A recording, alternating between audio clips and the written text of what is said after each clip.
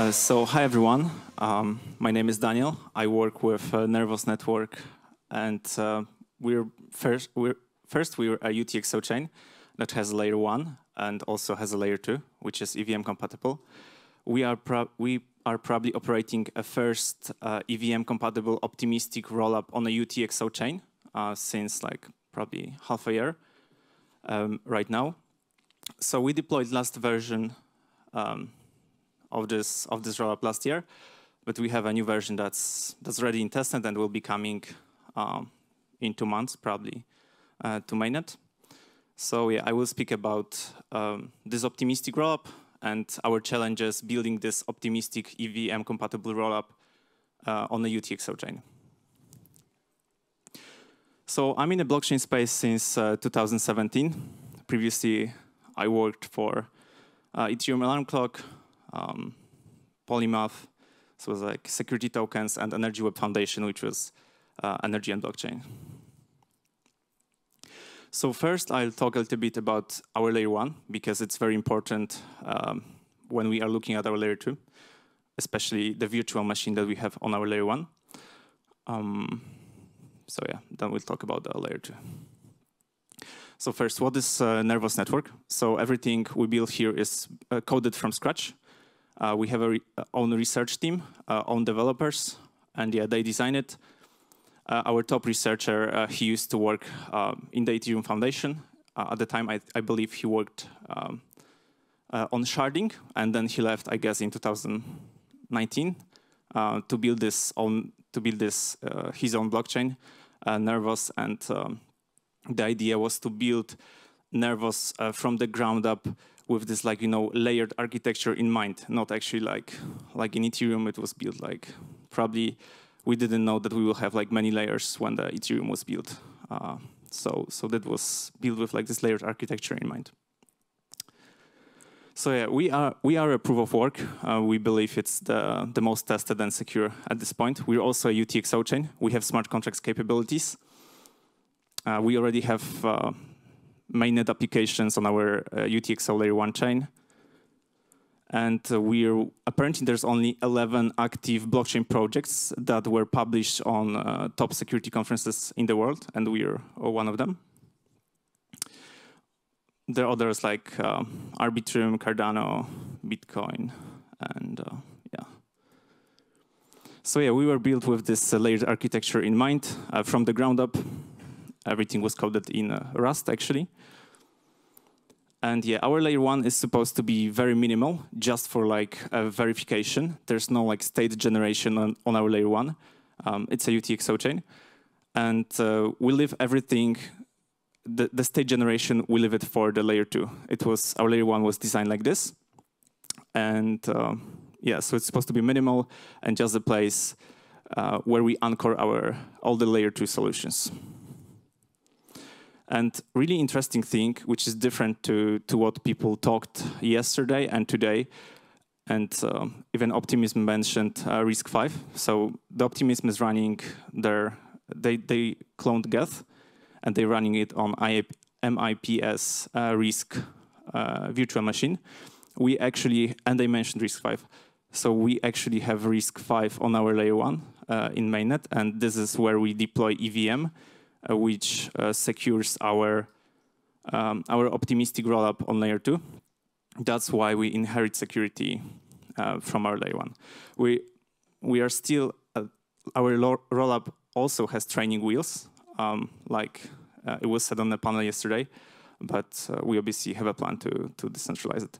So yeah, it's a RISC-V, so you can potentially deploy different VMs, not only Ethereum, but I don't know, let's say some other ecosystem explodes, or we want to, just enable people to interact between like EVM applications and maybe some other virtual machine applications. So that's our goal, basically. Yeah, we can plug in anything. So Godwoken is the current name of our optimistic rollup that's already on mainnet. We have like 80 million TVL, and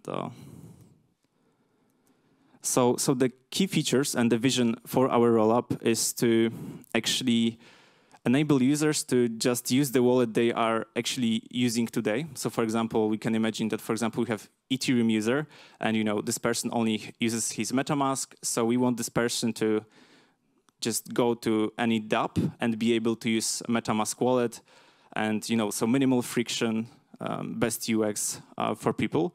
And the same goes, for example, for, let's say, a Cardano or Tron. So, there's a Cardano user has Cardano wallet.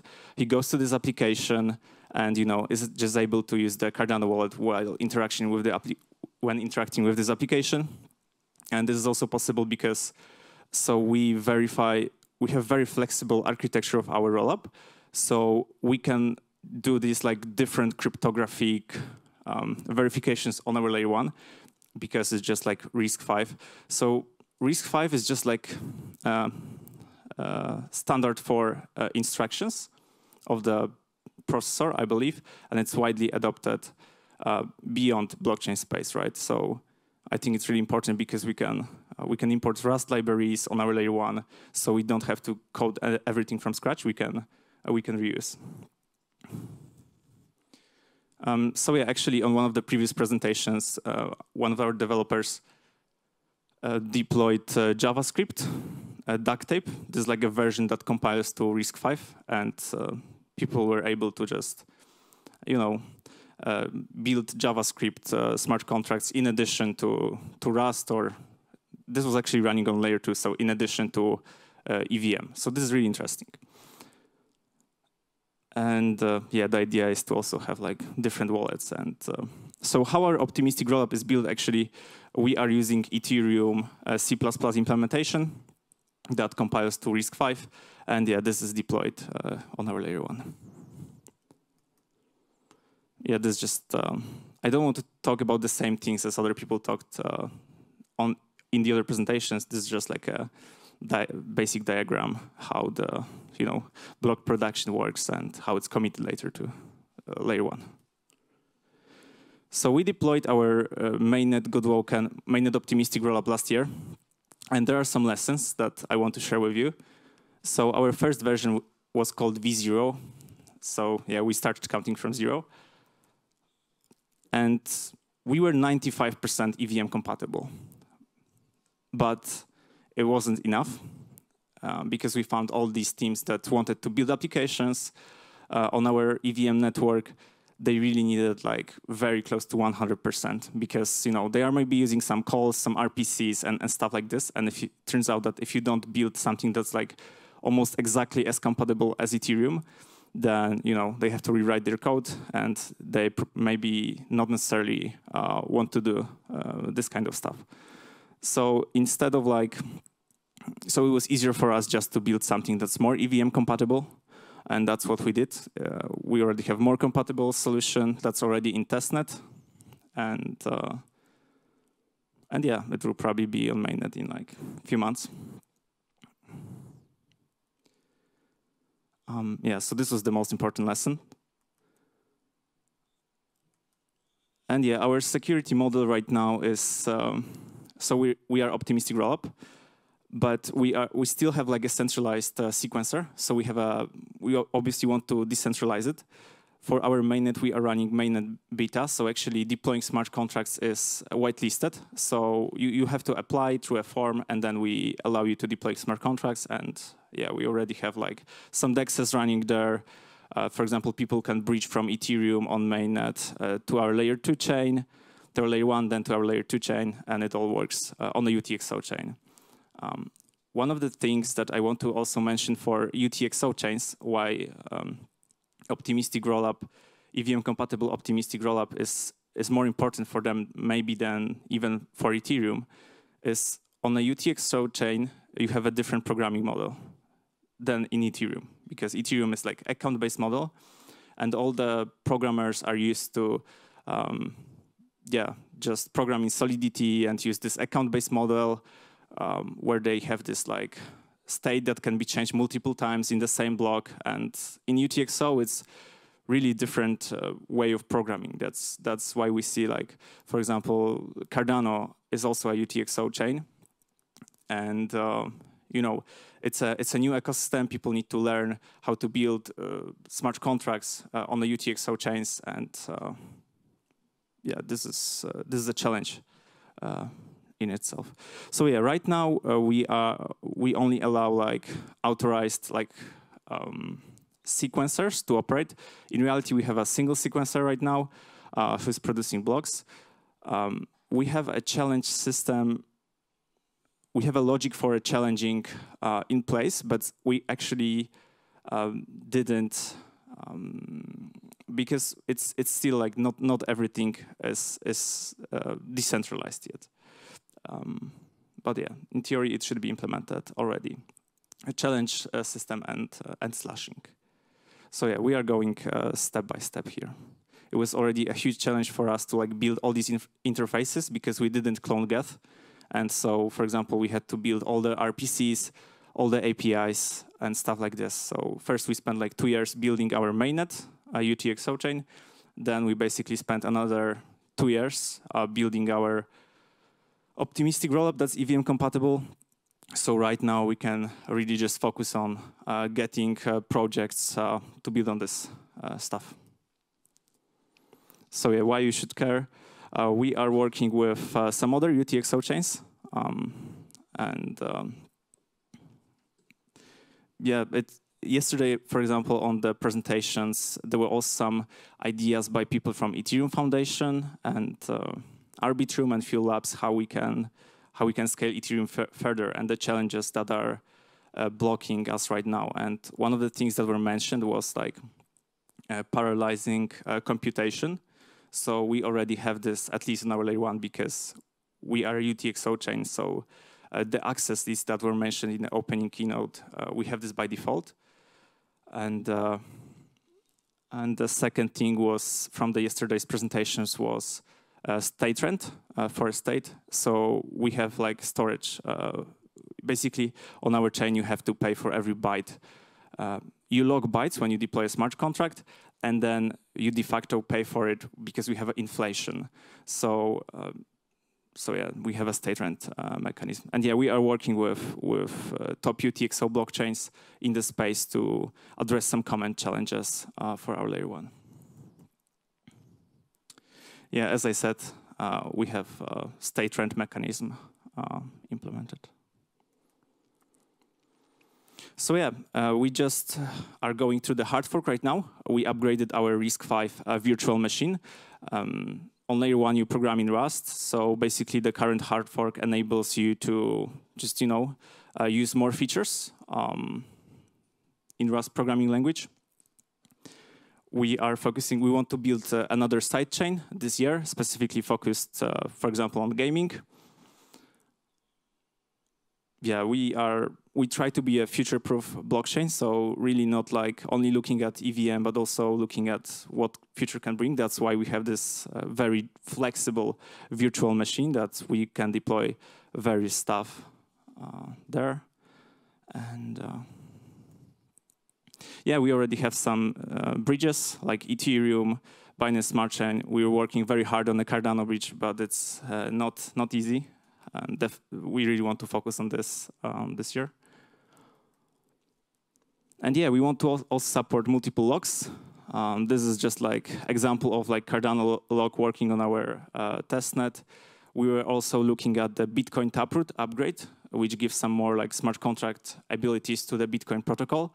We also partially implemented this on our protocol because we, as we said, we have this virtual machine. And yeah, so we invite anyone to build on our chain.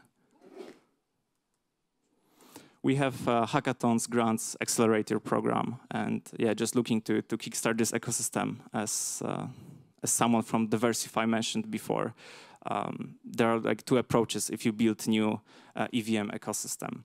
One is you can just like port these applications and spend money on getting them to your chain, or you can become a hub like Cosmos is doing, right? For us, I think we really want to become a hub and have the best UX where, people just can stick to their wallets and we still don't want to sacrifice security. We believe it's really important. And also I have seen some projects, presented on these stages around these conferences, you know, taking compromises in security, and the audience was always like very harsh on like all the security compromises. So I think especially for this audience, it really matters. So we don't want to compromise on this at any layer, basically. But it's a step-by-step journey. So yeah, it's already, our rollup is already working. It's on mainnet. There will be new version coming, more EVM compatible. Yeah, just join our community and maybe learn more about UTXO chains. And I think this is also interesting, the direction that wasn't mentioned too much. But I know some companies are using UTXO. I think Aztec, we talked yesterday, under the hood, and Fuel Labs as well is using some form of UTXO. I don't fully understand every technical detail. But yeah, UTXO, smart contracts, and that kind of stuff is also around. So probably worthwhile to keep an eye on it. So yeah, more bridges, more wallets, more decentralization, potentially ZK. That's it. Thank you. Thank you so much.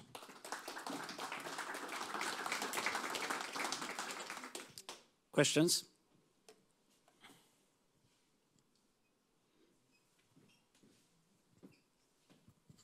Hi.